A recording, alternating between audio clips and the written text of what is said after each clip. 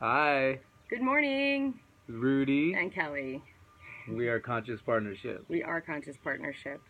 So What is what is that? what is that? What's Conscious Partnership? What is Conscious Partnership? So if you look at the definitions of conscious and partnership, we'll start there.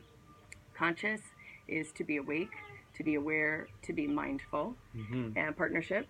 Is union, connection, and the ability to create a joint effort. Yes. And so when you put those two things together, conscious partnership, what does that really look like on the court? Because I think that the idea of it might sound really nice, like, oh, that's awesome, conscious Yeah. partnership. I And- want that. Yeah, and then you actually have to put it in practice, Yeah. and it's a lot harder. And it is a lot harder. And why is it harder? Well, yeah, Well, because we all come with baggage, whether you're conscious of it or not. totally. So the most important thing is to get really aware of what you're bringing to the table. Yep. And being 100% responsible. And we have this belief. Yeah, so most people say, like, oh, a relationship should be 50-50. And we actually roll like this 100-100, right? 100. So he's 100% responsible for his stuff, and I'm 100% responsible for my stuff. And when we come from that place, we have the opportunity to actually heal things that have nothing to do with one another. That's right. That's really what that means, is that we're really conscious when we're in a fight. Like, I'm conscious of what's being triggered in me that has nothing to do with her at all. It has everything to do with all my beliefs and the experiences that I've had that have shaped me, that make me really uncomfortable in that moment. Right. With Kelly. That has nothing to do with her. And it's great when we're conscious of that and we can own it. And it's not great when we go unconscious and forget and really think it's because of the other person, which, that's how I did every relationship before this one. And that's how most relationships function.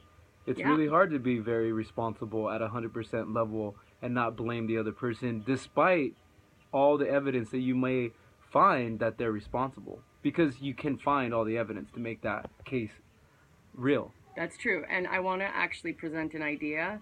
This is more something to just plant the seed in your consciousness, is that it really is never about the thing out there. Because if it was, every person on earth would react the same way to it.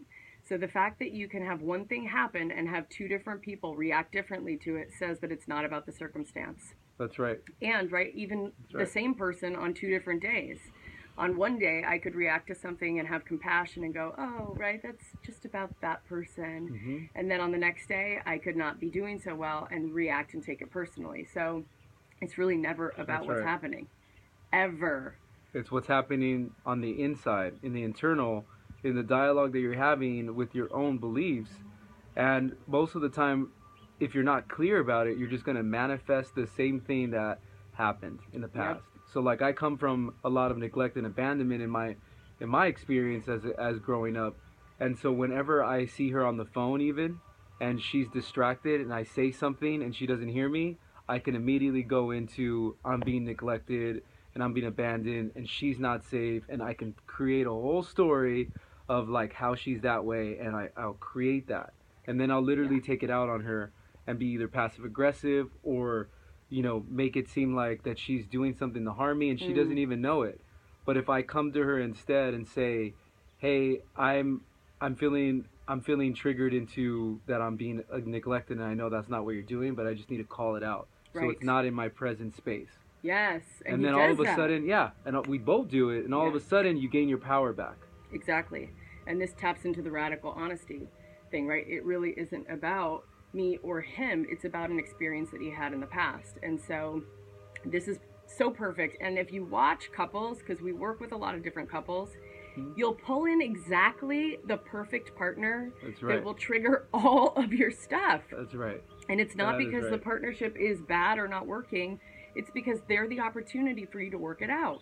Yes. So with him, and when he sees me like that, my old tape and story is that I'm bad, I ruin everything, and I'm just practically evil, right? And everything is my fault. So if I don't catch it in the moment and he's seeing me like that, and I hook unconsciously into that old tape, watch me play out what a bad girl I am. And so it's the perfect dance That's, yeah. Although in the beginning we didn't feel that way, right? It felt scary, like, oh my gosh. That's why we do this work, Yeah. because we really believe in it, not just from an intellectual place, but from an experiential place Right. of actually practicing it every day. Every day. So when we talk about partnership, that's really what we're talking about in the union piece and in the connection, is that there is a perfect union to create a wholeness around healing each other's wounds. It's true. The container of partnership is the most sacred space to work this stuff out and become free if both people are really willing to show up for that party. And it's been a magical, excruciating at times, Yes. right? Because transformation's messy. It's sure. You know, if you want to avoid the mess, I don't know.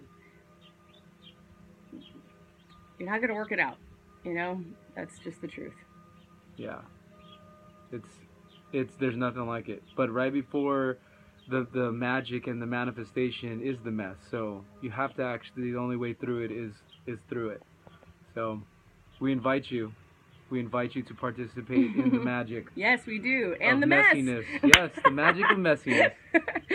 Awesome. Have a beautiful conscious day. We love you. Love you, love you. Bye.